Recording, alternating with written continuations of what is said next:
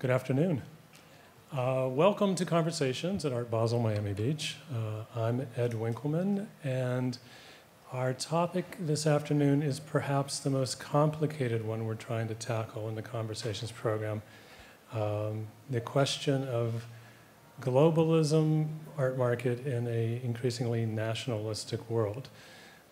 We have assembled an amazing panel of expert point of views, and we're very fortunate to have Jane Morris, the editor-at-large at the Art Newspaper and Culture Shock, help us navigate all this. So would you please join me in giving them all a very warm welcome. Thank you very much, Ed, and thank you for delaying your lunch. It's very nice of you to be here. I'm just going to introduce the panel. Sitting next to me is Daniel Roesler. He's the director of Nara Roesler Gallery. It's based in Sao Paulo and Rio, and in 2016 you opened in New York. You represent a mixture of Latin American and international artists, including Vic Muniz and Isaac Julian. And very great to have you with us. Sitting next to him is Magalí Arriola. She's the new director of the Tamayo Museum in Mexico City. She's also the curator of the New Meridian section here at Art Basel, Miami Beach. A bit like Daniel, you've worked inside your home country and outside, because for quite a while you were the visiting curator at the CCA Wattis in San Francisco. And I understand that one of your stated aims at the Tamayo Museum is to increase the international programming. Next to her is Maureen Bray. She's the executive director of the Art Dealers Association of America, which I'm sure many of you is familiar with. That represents 180 galleries in the US. She was formerly a director of David Noverlin Gallery and Sean Kelly Gallery. And the ADA takes a sort of major role, doesn't it, in lobbying government and policymakers and lawmakers on behalf of the art trade. And finally, to my far left, not dropping my cards, is Mike Dorning. He's currently covering rural red America politics and agriculture for Bloomberg. He was deputy White House editor for Bloomberg for 2 years, the first 2 years of the Trump administration. And before that, you covered the Obama campaign and administration. So he really is a kind of expert in policy, politics, and economics. So this is welcome our panel.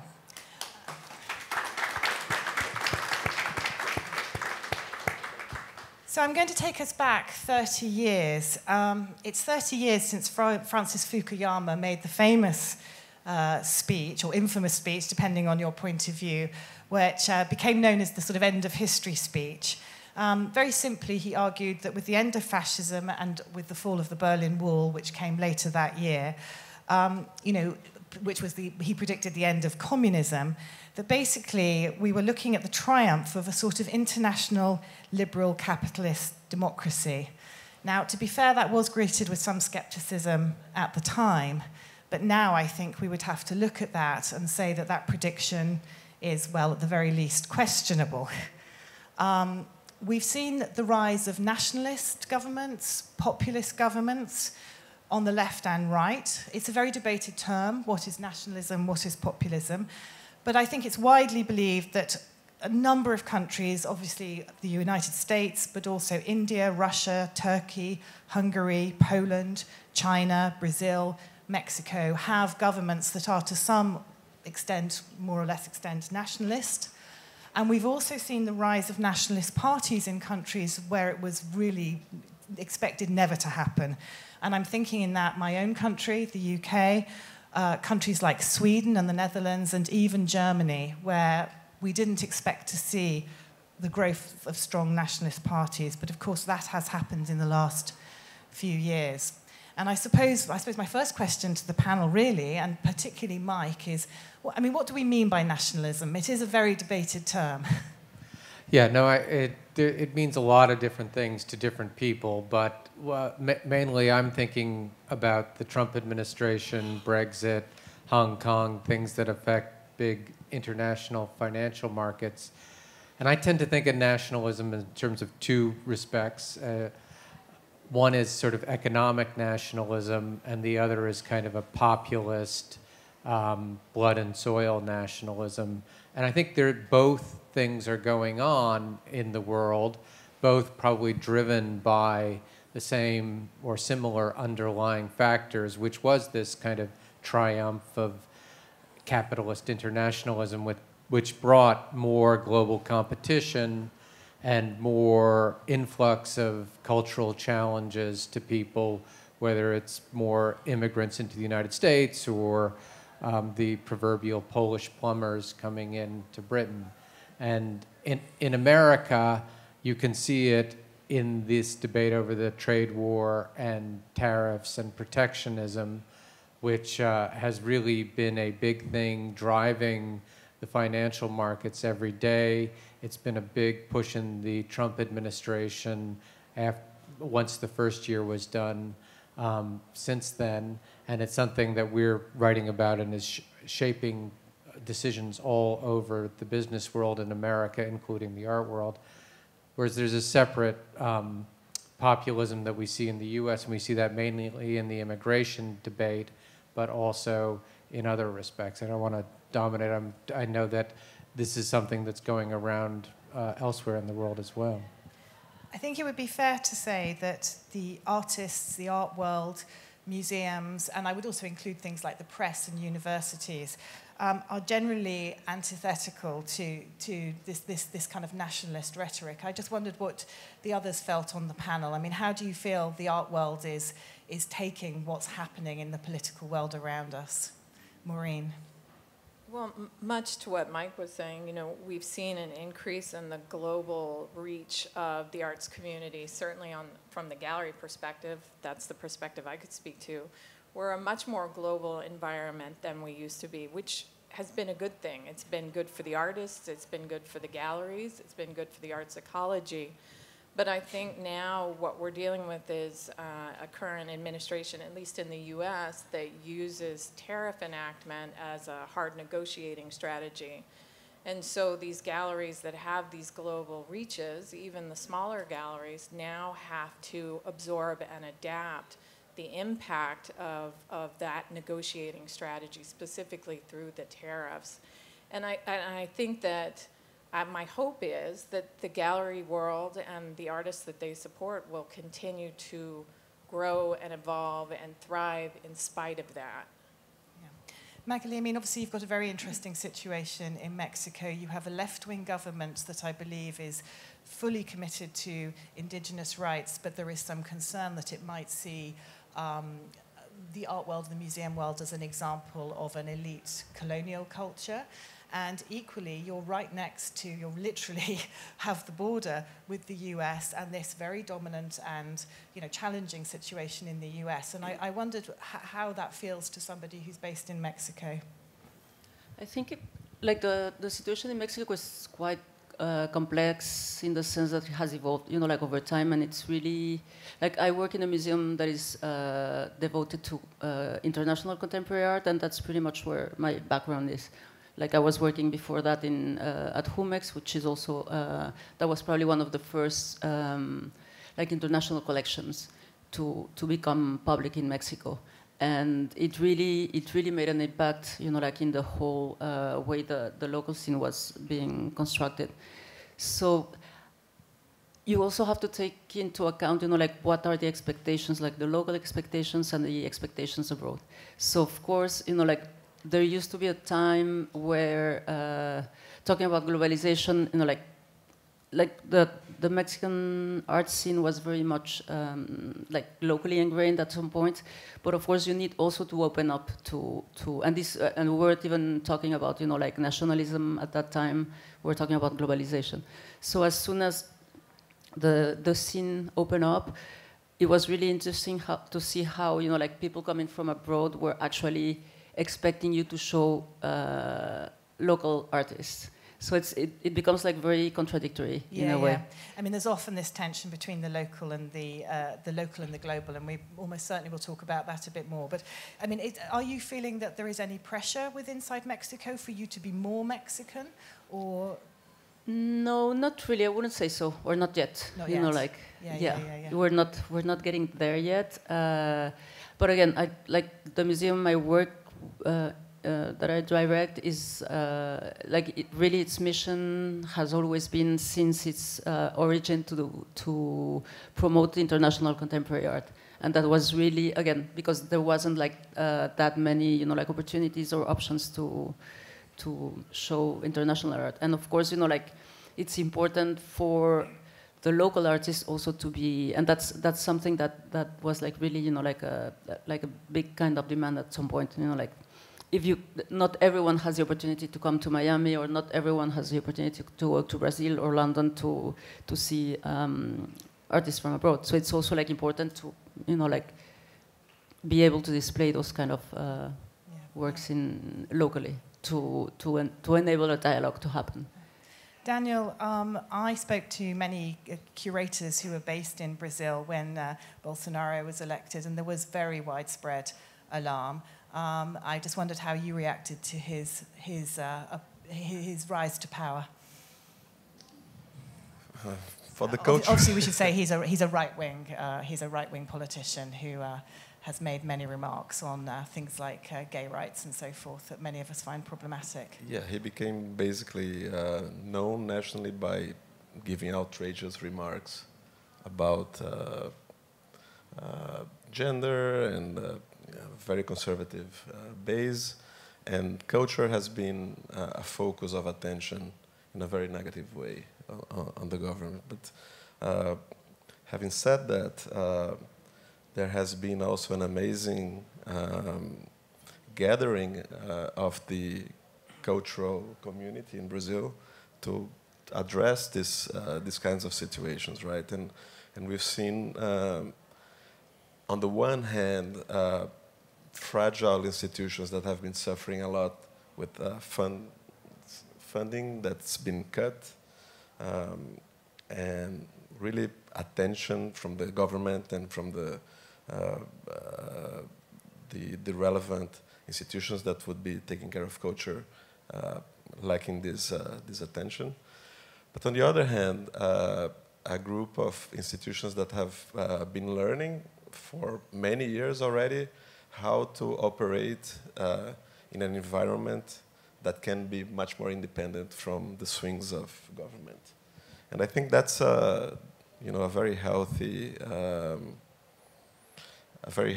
thing that's turning this whole infrastructure into a stronger infrastructure. So the last time I was in São Paulo, for instance, it was very impressive to see around the Paulista Avenue, which is a big axis of not only culture but also business in São Paulo, a very, very lively audience around cultural events. So we have new institutions opening up, like the Instituto Moreira Salles, like a new SESC in São Paulo.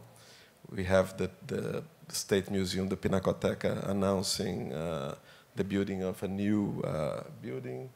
And is that funded with public money or privately? So partly, because in Brazil there has been a law that is the basic source of funding for cultural investments, called the Rouanet Law, that provided a separation from the government. So there is a tax break for culture, but the investments or the decisions on where this money goes is made by private institutions. And so far there has been no attack on that from government. I mean, there was some fear that there might be, and that they. Yeah, there has been a lot of talking about that.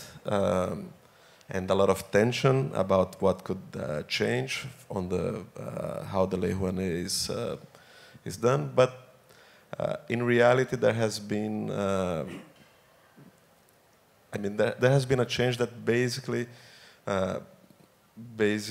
made an impact on musical, like Broadway-style shows that had their funding cut.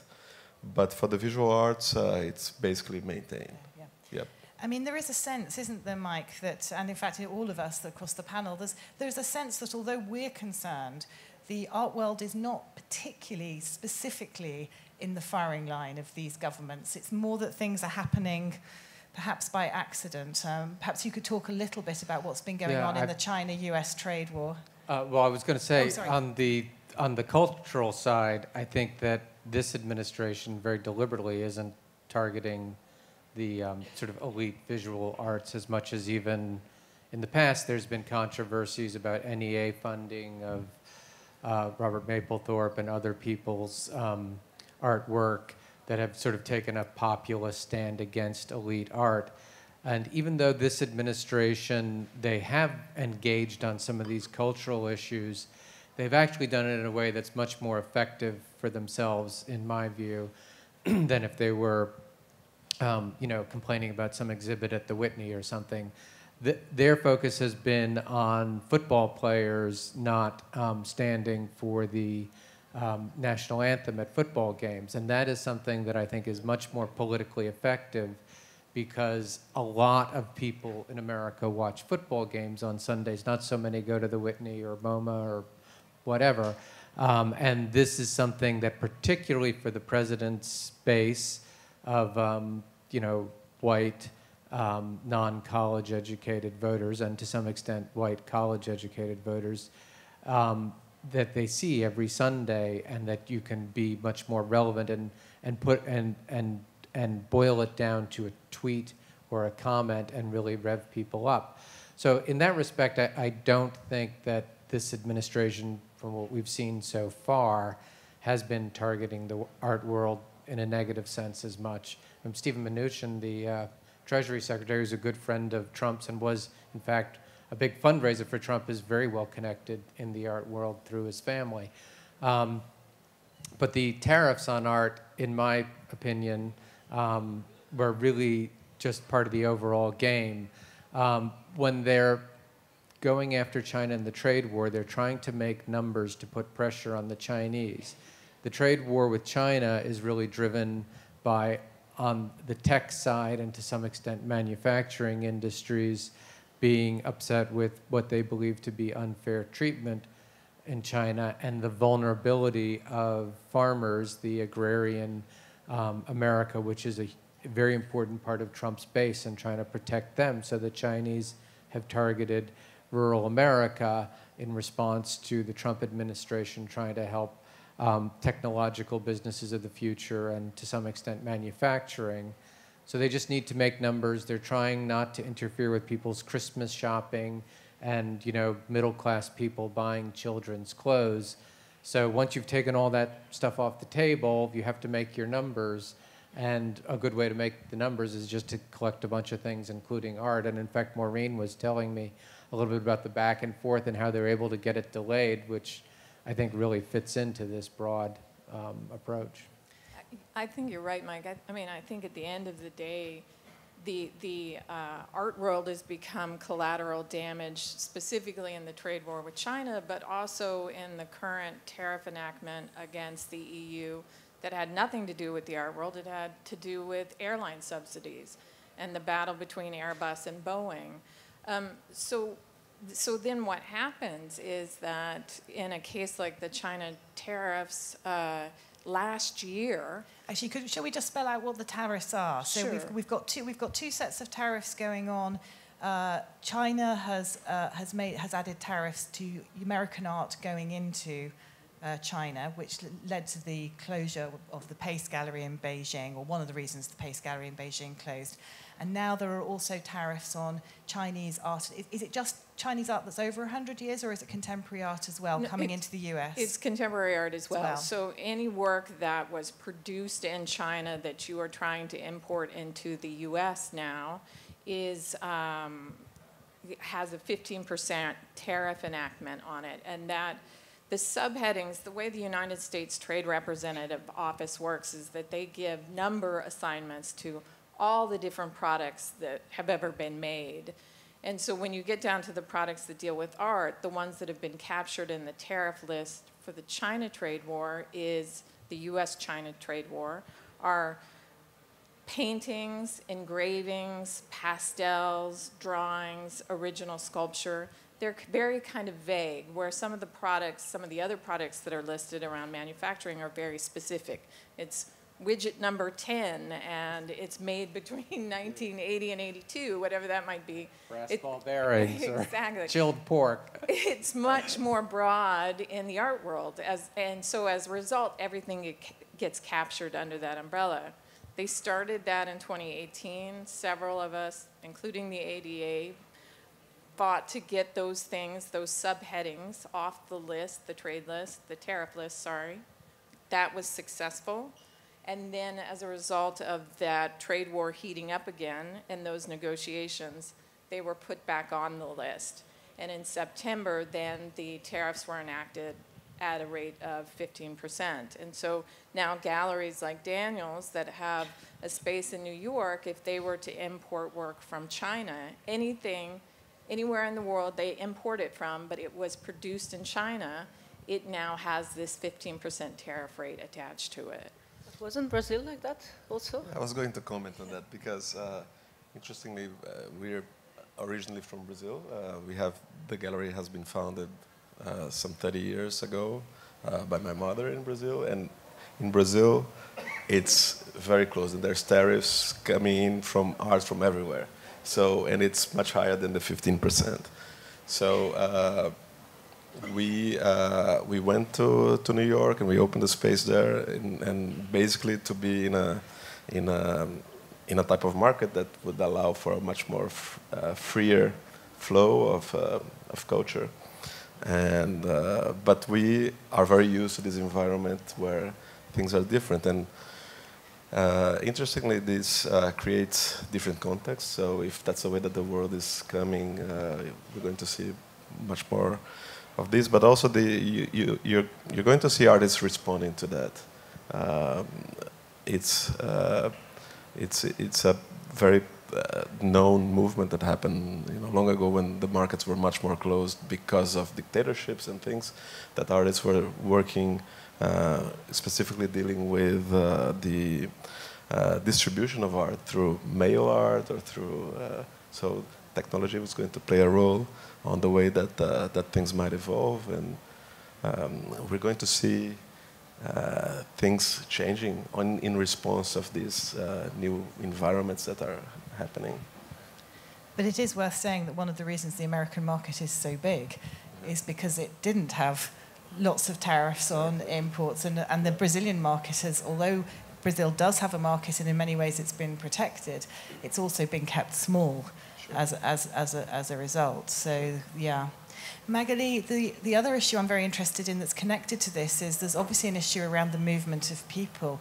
Is it more difficult for Mexican curators and artists to move in and out of the US now, or is that have you not really been affected? I think it's hard for everyone, no? Yeah, difficult for everyone. They're just like making it hard for everyone. So, and I don't think, no, it's interesting because I don't think that many people are actually willing to move out from Mexico. That's something that really amazes me. Maybe because I've been going in and out so many times. But like really, people are not in a bad way, but like very much ingrained again into the context, and really there's like a great closeness to the context. That doesn't mean that they have like a nationalistic agenda or anything like that. But like many of the galleries are not only supporting, like the local context and the local artists, but also like trying to bring in more international programs, like Gaga, for example. And same, I think same with like different institutions, like museums. You can totally tell, like, of course, depends on like many, like, things, not only budgets, like budget cuts or that kind of thing. But again, really, I think what we've been looking for many years is like to open up the dialogue. And that doesn't mean that you're not, interested in the local context, but it's more about, like having the opportunity or create your own opportunity of just enlarging the discussion. No?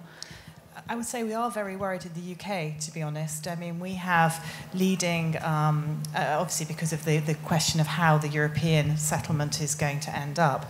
I mean, we are very concerned that it's always been difficult for artists, not perhaps so much visual artists, but you know, dancers, actors, people like that. It's always been difficult for people outside the EU to come and perform in the UK and to get work permits, particularly if they earn less than £30,000, which obviously some creative people, particularly younger ones, do.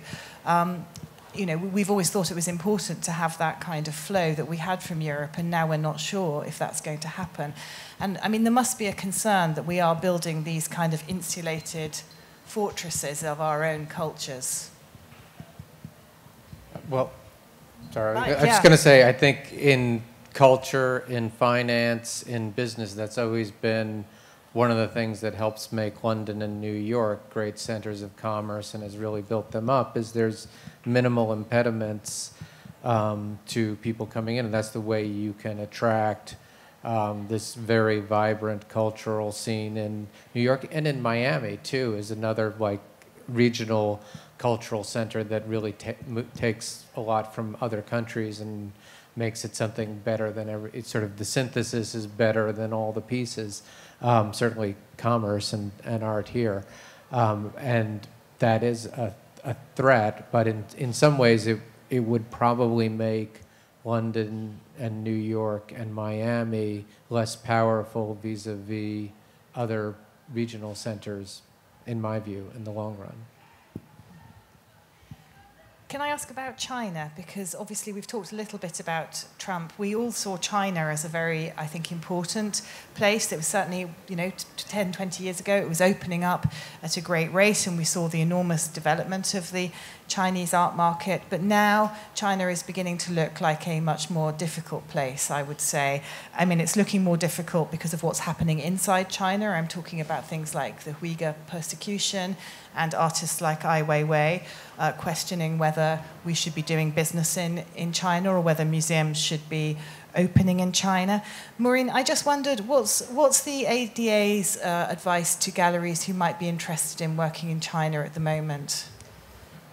Well, I'd say that the advice generally to a gallery, any gallery, thinking about expanding their operation or their physical footprint or spending more time in another country to expand their market, is really a highly personal one. And I think it's not so much advice around China, but the idea that if one decides that one wants to grow their business in another country, to do that research first and to make sure it makes sense. Does it make sense for their program, for their artists, for their client base? Those are really highly personal decisions that aren't solely political in nature. I mean, I think they have to spend, and Daniel can speak to this probably more because you made the decision to come to New York. It's very much about, does it work for our programs? Does it work for our artists? Does it work for us as a business? And that takes a lot of time to think and to consider. One doesn't make that leap lightly, for sure. Have you ever considered opening in China, Daniel? No. No? Why not? We have been going to the fair in Hong Kong for 7 years now, and we feel like this is a good way to have a presence in Asia. So not only about China, there's no doubt that Asia is a bigger and bigger part of the economy now, and there's an opportunity in Asia for the building of collections, and so in a certain extent the writings of art history under other perspectives, and we felt we should try to be part of this conversation there, but we had no intention of setting a permanent presence in Asia. So for us, our big step has been coming into New York, and was the idea of going to New York was that you were looking to promote Brazilian artists to the American audience? Because I think you said that a large sort of base of your market is still Brazilian collectors. It is. We still see ourselves as a gallery that is more and more international, but has a Brazilian perspective, and are very much involved are interested in the canon that's been made out of this particular context, and we are working hard to be able to present these ideas, these artists, and these relationships in a place like New York that can have a resonance to a broader audience. So in the institutional framework of New York, and yeah, that's basically the work that we have been doing there. Magalí, I remember reading something you wrote where you were saying, we were talking about the relationship between North and South, and you were talking about the fact that in Latin America people were looking to make relationships, let's say South-South, and I mean in the sense of the developing countries. And I just wondered, how are Mexican museums working directly with China? Are they keen to keep the links open, or are they concerned about the potential reputational risks? No, I don't think there is like really a strong relationship with the East at all. It's been like traditionally, like for sure Mexico, like the relationship with the US has always been very strong. Back in the 90s, there used to be a time where there were like really strong relationships with the South, like the whole of Latin America. And then I guess for different reasons, like obviously political reasons and economic reasons, all of that came to a stop. I guess Argentina, like the crisis, Venezuela, same thing, just closed down. There used to be this magazine called Polyester, which was really important at the time, and that really helped to build bridges between all of us. I think back in the 90s. Was that between the countries of Latin America? Yes. Yeah. There was like a huge, like a very strong community that was built. And then for all these reasons that I've mentioned, I guess everything, not everything, but like much of it came to a stop. And at the same time, I think that's when there was like this kind of hype of Mexican art, which became like very problematic too. Like it was like probably a breaking point for us and for the local scene to really, like get much more international. And that's when I think the conversation really became interesting and important, because again, going back to what I was saying before, there were like all sorts of expectations built into what it meant to be Mexican, what the local context mean, in not only in artistic terms, but in political terms and geographical terms. And it's really interesting how all of that was very much based on somehow like exoticizing, like the whole wave of violence that was basically starting back then and that we're still, like going through like right now.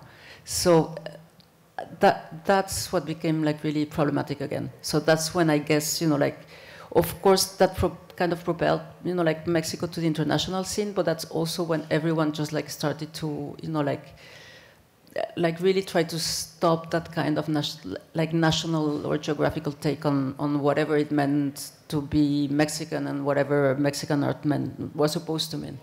So, and I think like an art fair, like, as I was saying yesterday during the art conference, a fair like Art Basel Miami really helped to like kind of, like construct all of that. And of course, then came like many other fairs, like in Brazil, in Colombia, Buenos Aires, all of that. And I think it's really one of those things that contributed to like restoring, like this kind of network that was already there and that stopped for a good 10 years. So rather than perhaps looking outwards to Asia at the moment, it sounds more like the Latin American countries are trying to work out kind of how they fit into the context, having had this period where their artists became incredibly fashionable, and a lot of international collectors, but particularly from New York, I think, were very keen to buy them.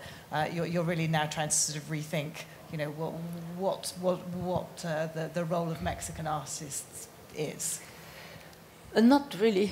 No, it's really not in my agenda. Like I think I'm just like interested in artists and art. That's it. Yeah. So it just happens, like one artist happens to be Mexican and the other happens to be Brazilian or Argentinian or North American. But like No, I think it really bores me, like to think in nationalistic terms. Micah, what's happening with American business? Are they still keen to work with China, or? Oh, very keen. Yeah. Yes. It's a big market. The whole thing is about opening up the Chinese market to more American businesses. The fear is that some of the rules they have about intellectual property and requirements to have joint ventures, a lot of the technology companies, but even manufacturing and especially advanced manufacturing companies, they really worry that their intellectual property will be bled over into the Chinese and they won't be able to protect it.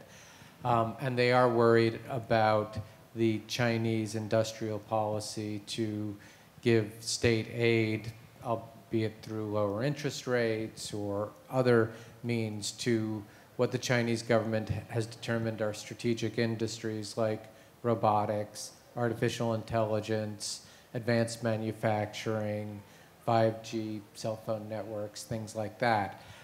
So those are the sort of issues at the crux of the trade war, plus this populist sense in America that that after China got permanent normal trading status in 2000, they flooded the U.S. with imports, particularly for steel and aluminum and other manufactured goods, and that was a period where U.S. manufacturing employment fell by quite a bit. So all that's rolled in there, but the American companies see China as a big opportunity, and they are loath to miss that. You see that with some of the tech companies. You were talking about some of the issues people might have in the art world about the Chinese government and Uyghurs, but you can see Google, Facebook, other big tech companies very eager to get into China, but some of their staff resisting in some measures because of the human rights pressures, because of other disputes with the Chinese government. So that's going to be something that's very fraught. Most American companies are very much in for being a part of the world's second largest economy with perhaps the fastest growing middle class. I don't know whether India or China has the faster growing middle class, but they're both very fast growing. I mean, do you think that's true for the American galleries, Maureen, that do you think, I mean, we were talking earlier about the fact, in 2006, people, let's say 2007, people were willing to take lots of risks. Are people becoming more risk averse, or are people still really thinking about global expansion? Because, I mean, certainly the big galleries continue expanding apace. Well, I think global expansion can take different forms, right? It doesn't necessarily mean that you need to have a bricks and mortar presence in those other countries to build a business relationship in those other countries. I mean, a smaller gallery can have presence in those other countries, but like what Daniel was saying before, by being present at an art fair in those countries, by visiting those countries to build client relationships there for their artists, on behalf of their artists. So they might be risk adverse in the sense that they may not want to outlay a lot of capital to invest in a physical location until they have a better sense of what the market is, either financial or political. But I think that in the global market, we're very much interested in understanding what the potential is, financial and otherwise, and a presence in other countries. I think that still continues. That curiosity, economic curiosity, is still very strong in the art world, I think. Although it does raise questions which we've kind of been touching on a little bit, particularly, I think, on this side of with Daniel and Magalí, is, I mean, there are questions really about how global the art market, the art world, ever really was. I mean, it's certainly more global than it was 30 years ago, but there's considerable evidence that really local markets are still very strong for within countries. It's still the case that British museums still show more British art than they show of anybody else, for example. And British art collectors, I don't mean the international collectors in London, but I mean the British collectors still tend to buy British first. I just wondered, I mean, have we exaggerated how much of a global art market we've actually got, and art world? I think the global market is made of a number of local markets and some special hubs like Mike was saying that America, England, London were like centers of this for the facility and the less friction on trade, but still you still have tremendous bias in every different market for local markets. I think that you can't. It's not very easy to understand well different contexts than what you're engaging in a more daily experience of your life. So and some of the artists and some of the galleries have managed to overcome these isolated markets and have a presence in multiple markets and by that become global artists being present in all of them. But I do think there are very different markets, and I think that this global network of art fairs have been tremendously important for the accessibility of and the cross. The cross transactions and breeding and exchanging of information between these different contexts. We've got some time for some questions. If anybody would like to quiz our panelists, the gentleman just here, please. Hi, you all. My name is London Malbosa. I'm visiting from Atlanta, Georgia, and I'm the founder of Art Hub. We're an e-commerce art discovery marketplace for aspiring art collectors. And I have a question as it relates to the topic. I'd like to get your opinions on how e-commerce will shift the supply and demand for global art, and what are your perspectives on how it will affect, the art gallery and artist relationship in the next 10 to 20 years? Would you like to start on that one, Daniel? I think that a lot of people are trying to understand how the digital world is going to have an impact on the art market.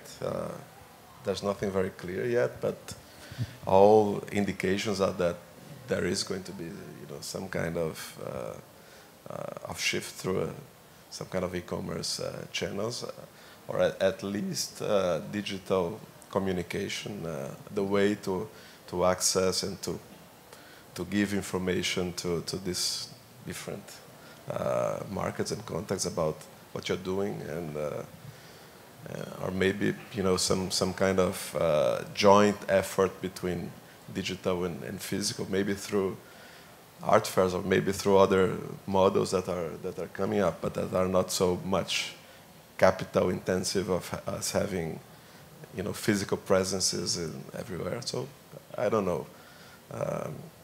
Everybody's looking at that.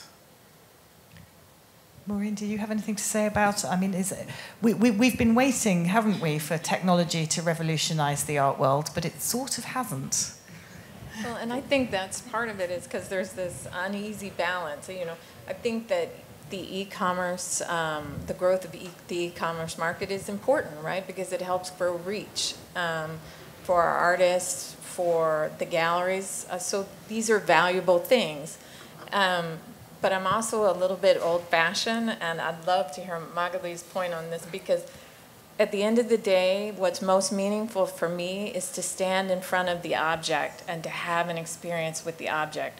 So how do we find a balance point, that allows the reach and growth? We want galleries and artists to be successful, but how do we also protect that very special, almost kind of intimate moment that takes place when you're standing in front of an artwork? And I think the curators and the museums are vital to us in helping protect that.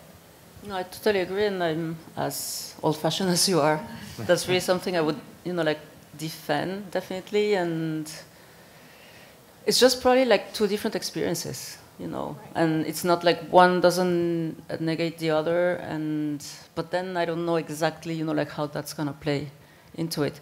For sure, I know people who sometimes, you know, like sell work through Instagram, but that's also people that already have like an existing network, and they're probably selling, you know, like work to other people who already have seen similar pieces. So that's one way of doing it. But that I was just thinking when you were talking, maybe, you know, like the auction system over the telephone was exactly that, no?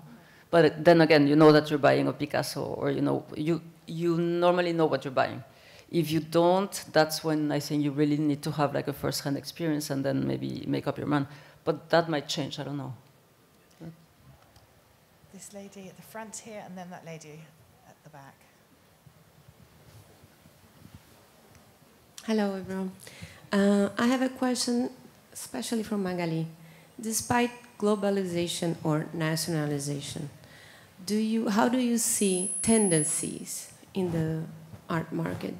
For example, African American artists, movement, wave, or women, and do you think this is a positive thing? Do you think that this has an end, or how do you see these tendencies in the world market of art?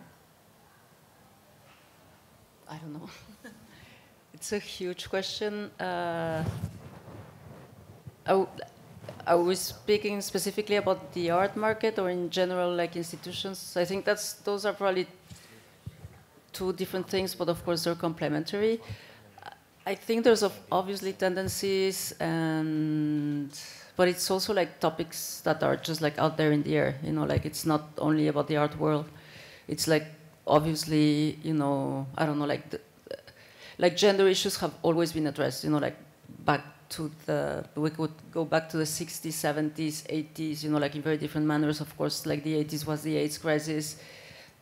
I guess, you know, like feminism has always been there. We're just addressing those gender issues in a very different manners in terms of the change that society has also brought up, thanks to feminism, of course. You know, like we wouldn't be where we're standing.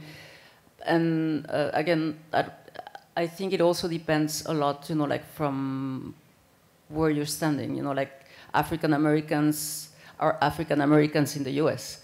Elsewhere, there might be black people, you know, like in Brazil, and the stakes are very different, no? Chicano art is like really important in California, but it's never been an issue in Mexico because there is no Chicanos in Mexico, even though, you know, like all these people come from Mexico. And that's something that has always been like very, you know, like difficult to address, you know, like, and of course in California, like me being a Mexican, on the top of it blonde, on the top of it white skin, there's like no way they can understand that I don't relate to Chicano art.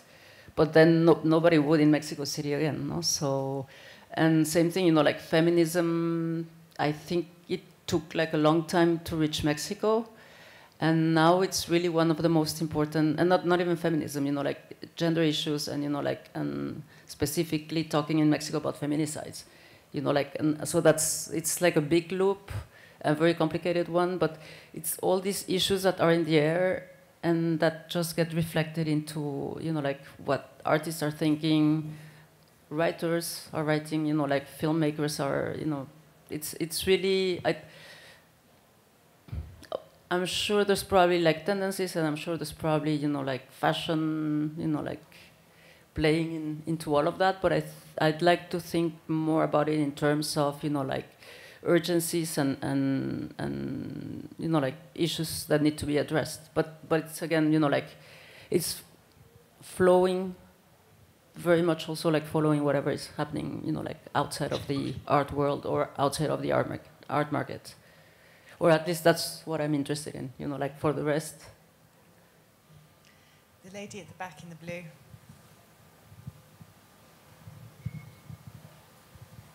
Thank you very much. I wanted to build on something that Jane said. She was talking about a very interesting observation about how British collectors were buying British art and British museums were featuring more British art. I wonder, thinking about populism and the return to nationalism, have you noticed an uptake in art about nationalist feelings at all, or the nation? Thanks. Has anybody noticed? Do you mean artists addressing nationalism as subject, or do you mean are we seeing our museums becoming more nationalist? artists addressing it as a subject and bringing agency of the nationalistic pride into that?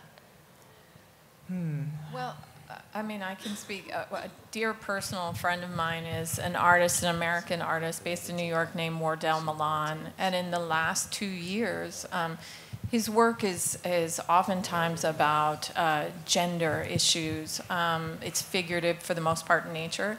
But I would say in the last year or so, the work has a lot more of a political bent than it used to. And I think, in answer to your question, that's a direct reflection of what he's seeing in the world and what he's responding to.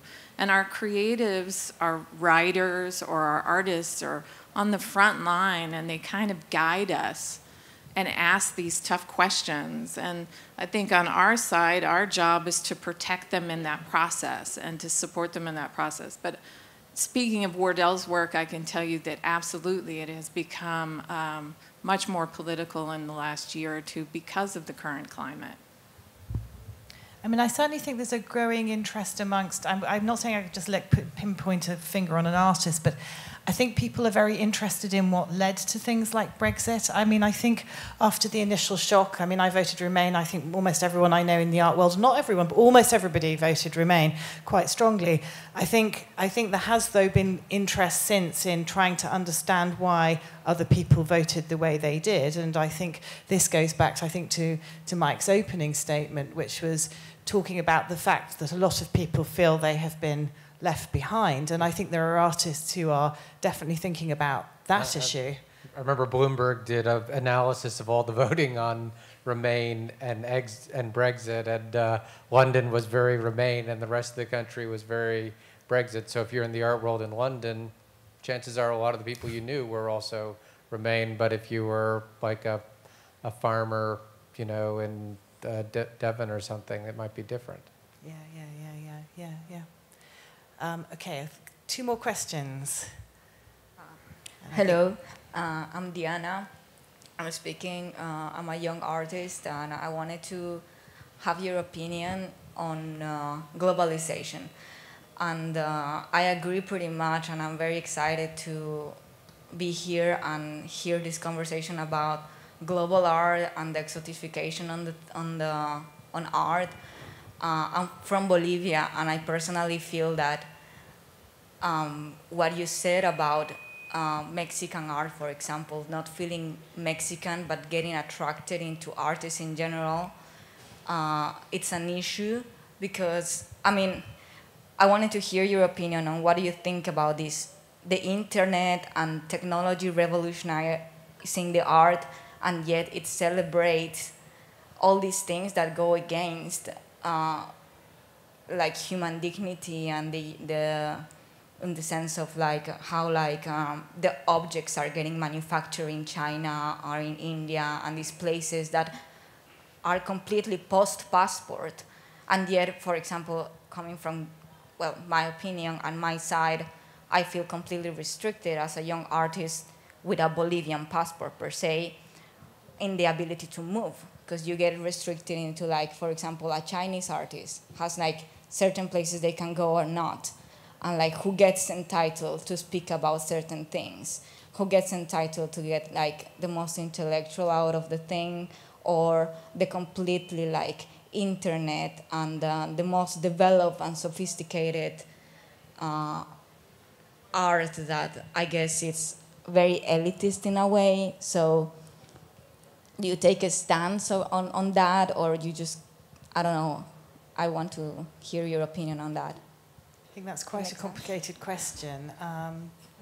Magalí? Yes, like very broad question, or very broad statement rather, but no, I guess as in many things, there's good things, you know, like about like social media and whatever it implies, and there's of course bad things about that, no, and I guess lithium is one of those bad things that actually enable communication. And, you know, like you being from Brazil, and I just read in the papers, they just discovered a huge mine of lithium in Mexico yesterday. So we'll probably get there.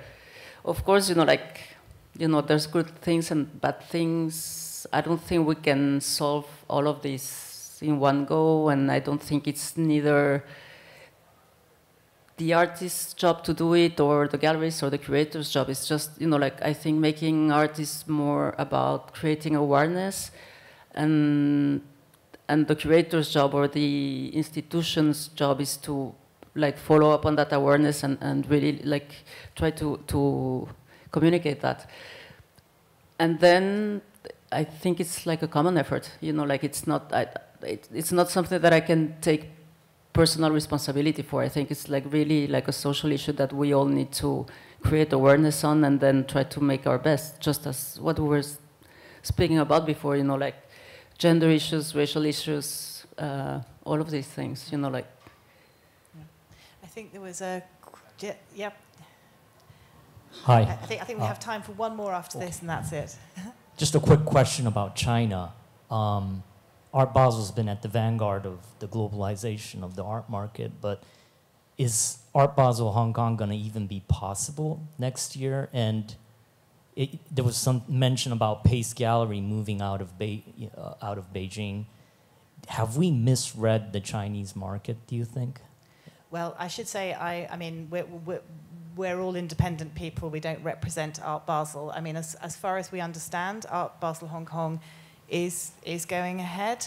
I suppose on the question you're asking, I guess that's what we were sort of talking about a little bit earlier, which is it's a question of, are we going to engage with China, and equally how our artists, or you know, are we also going to challenge China? And I think that was really where I was going somewhere earlier, and I honestly don't know the answer to that. But I would imagine with the amount of activism that we're seeing across the world, and certainly in New York particularly at the moment, I find it very hard to believe that artists and activists won't be challenging some of the actions of institutions in China. I don't know what anyone else thinks about that. I mean, Maureen, you've been seeing the protests against the Whitney and so forth in New York.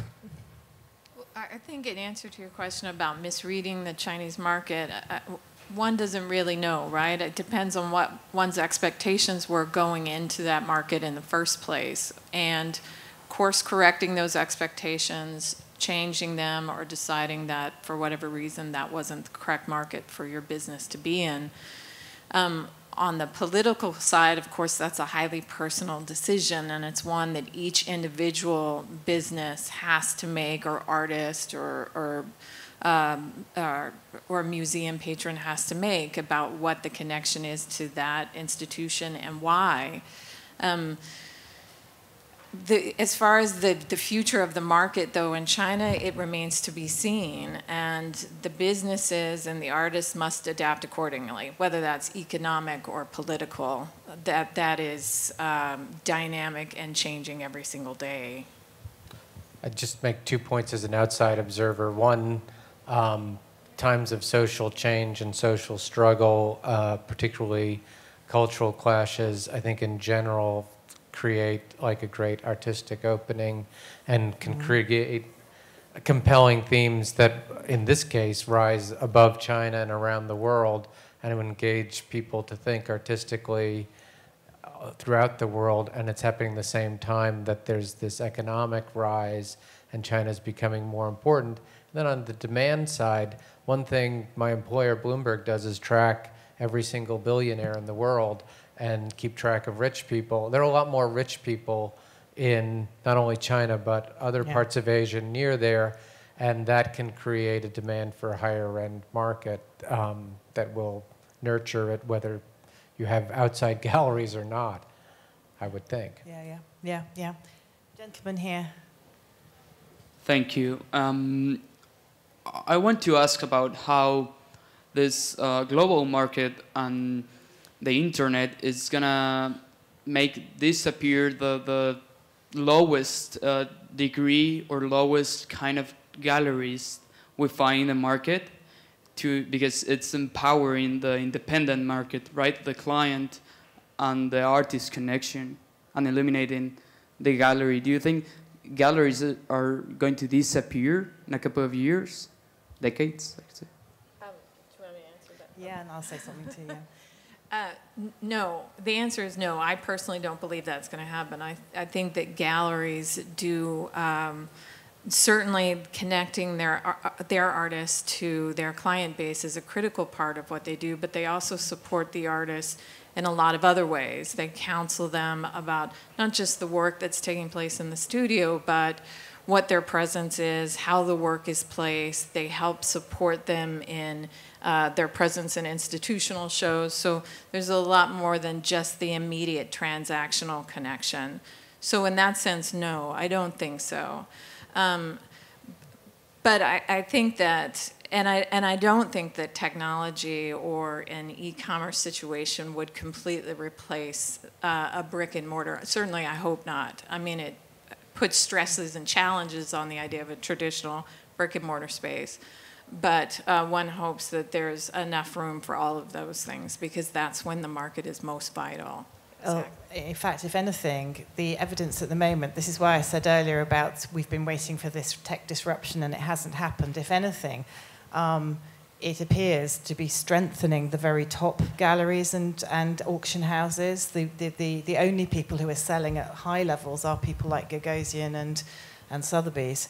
So if anything, and we've talked about this before as well, the fact that globalization does actually tend to increase the power at the very top and in businesses as much as the wealthy in society. That seems to be more what we have seen, I would say. I think it just also, but it also gives opportunities for smaller galleries too, because when trade routes open, that allows for even a smaller gallery to find opportunities in that environment. So not just the big ones, but I think that smaller galleries can thrive too.